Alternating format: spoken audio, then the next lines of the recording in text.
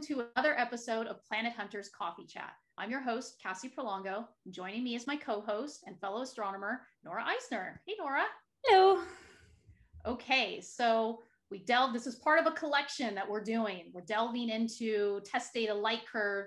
And now with this next episode, we are going to be talking about something called binning.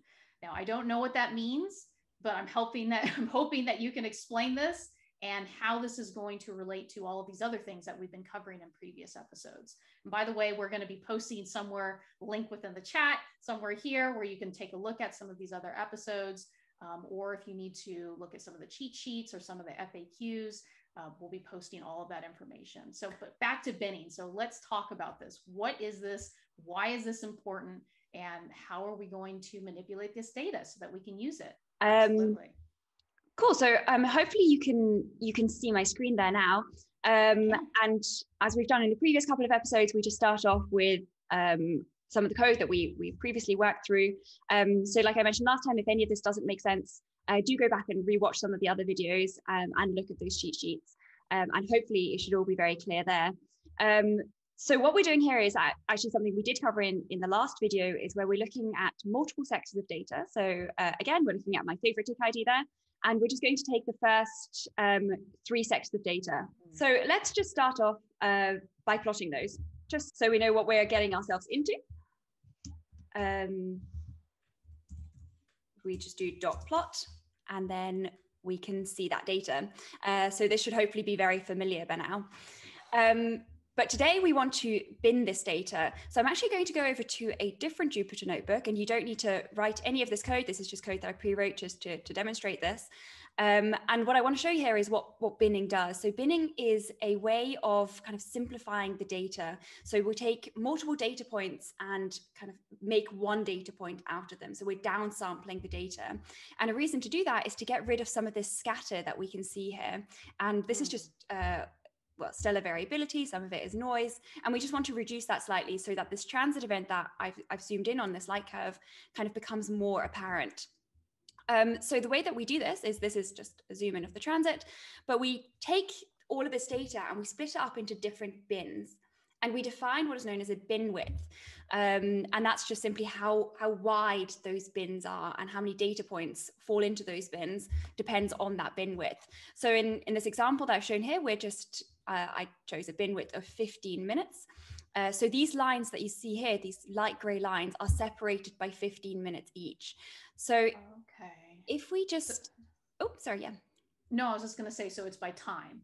The bin this is by time. Well, so there's multiple ways of doing this. You can either do it by the number of data points, or you do it by time. In our case, we'll be doing it by time. And I'm going to just zoom in on part of this data.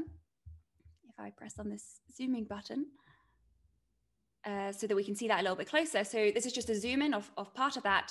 And you can see that there are multiple data points that fall within these bins.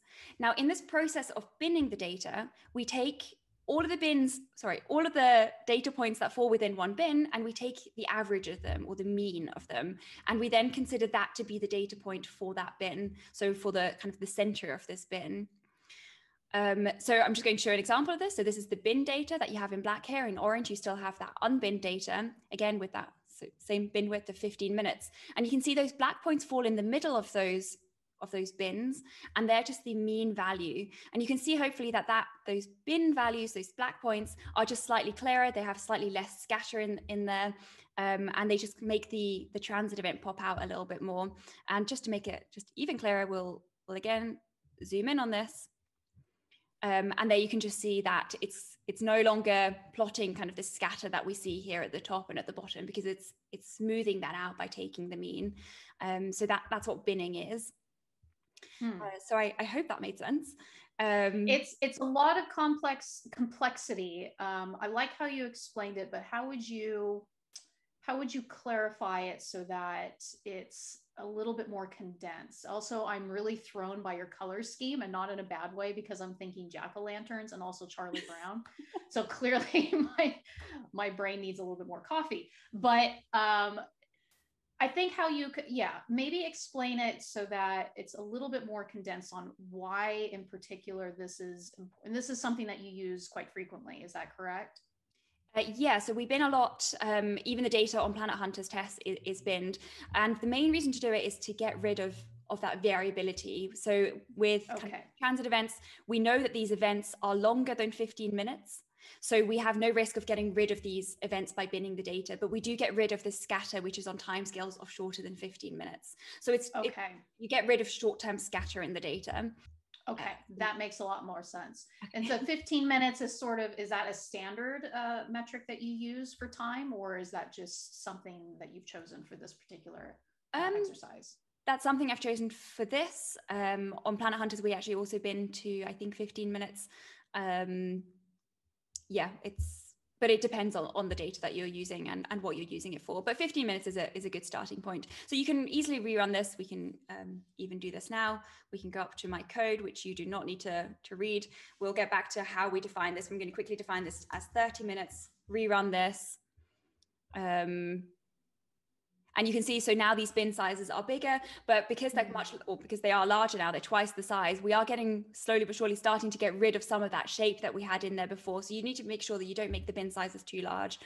Otherwise you do start getting rid of trends that you want to have in there. Gotcha. Okay. Thank you for clarifying that. That helped tremendously, actually, with my trying to understand and wrap my head around that. Okay, great.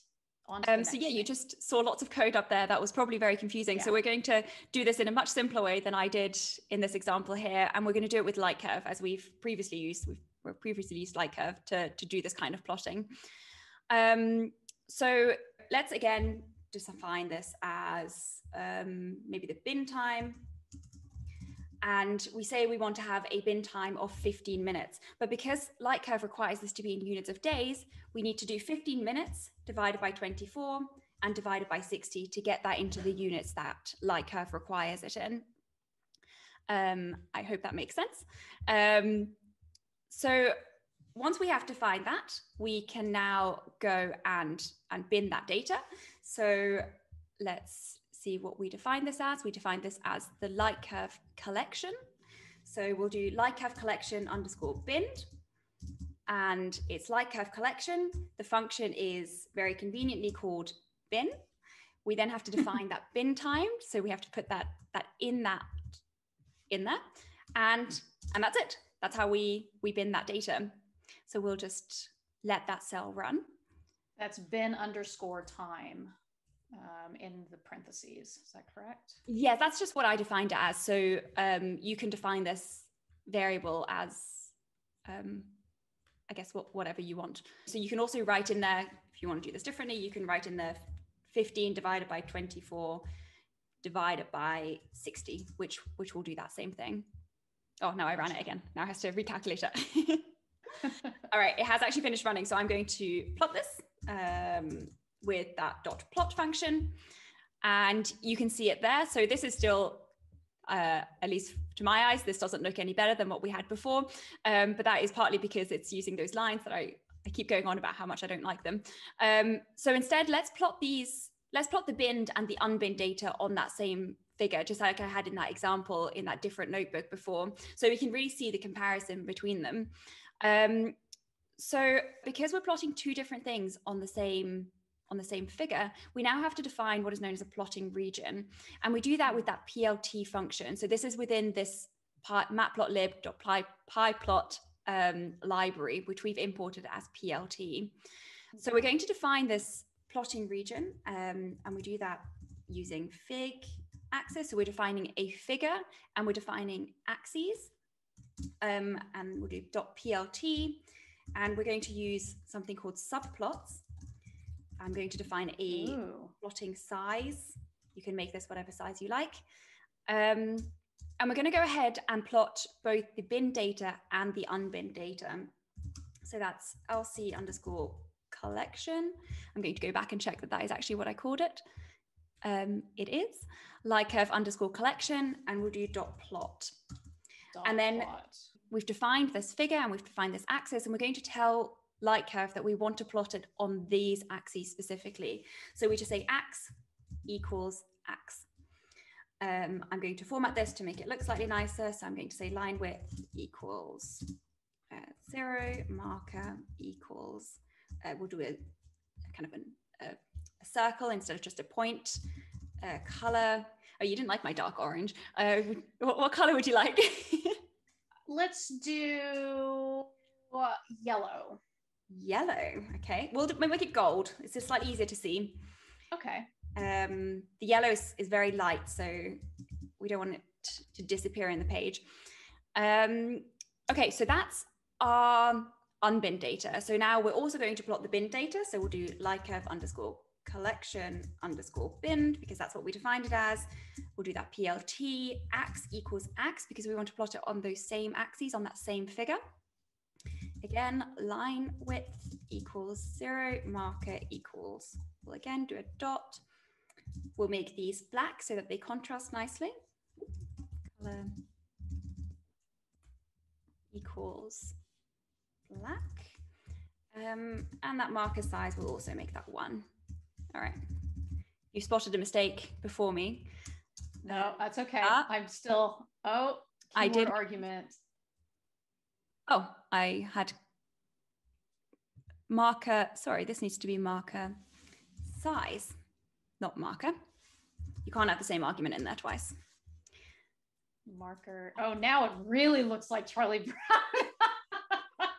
Looks like a bee. It does look like a bee. Oh my goodness. Wow, it really does. See, it's ingrained in my head now. Nice color combination. Okay, cool. So what I wanted to show with this is that with that bin data, it is often just slightly easier to pick out those transit events. And not just because the yellow is slightly difficult to see. But if we zoom in slightly here, we can see that kind of the bin data in black there and the unbinned data, you can see it gets rid of some of that scatter, and that does often just make it easier to spot those transit events. So that's the reason why we bin data and why it's important to cover this. So I hope that all makes sense. Yeah, no, that's fantastic. Although we're going to have to title this episode Charlie Brown or Bees or something like that because of the color scheme. Guys, doing things with color is a lot of fun. I mean, it can make a conversation pop. I'm really sorry for that. But you know, it's fun to do things like this. It's a conversation starter or an ender, depending on how you're looking at it. I was able to follow along, and I have to admit that was probably the most amount of coding I've done yet. So I can see as we're building this collection that the layers of complexity are starting to get a little bit more good. You know, we're getting more complex in the ideas, but it's not scary. I feel like we're gradually building layer upon layer with all of these things. So this is cool. This is really cool. Yeah, I like that we're going through this, Nora. No, it's good. Yeah, we're kind of building up all the skills that we need. So we'll next week or in the next episode we'll combine all of the skills that we've learned so far. Also, something I wanted to mention is I would encourage everyone to follow along as we do this. So you can download either an empty notebook or the already filled in notebook, and to either run the cells that are already filled in at the same time, or to try and copy the code as we go through it. Yeah, so all of those are available. So I would encourage everyone to do that. Yes, thank you, Nora, for saying that. And we're going to be continuously dropping links somewhere on here. So be sure to look back and refer to it. In future episodes too, we're going to start doing like live office hours so people can go through these or have questions, things that they want to ask Nora or any other astronomers. So, and let us know. I mean, let us know if there's something that you're really stuck on that you want us to go through. Take this opportunity, ask Nora these questions, because that's what we're here for. This is what we're trying to do. Anyway, I think we are completely over time. We have lost the plot a little bit. But this was fun. As you know, I'm getting like more familiar with this, and I'm having a lot of fun with it. So until next time, thank you so much, Nora. Really enjoyed this episode, and looking forward to learning more about Python in the next. Oh, thank you. Bye. Thank you.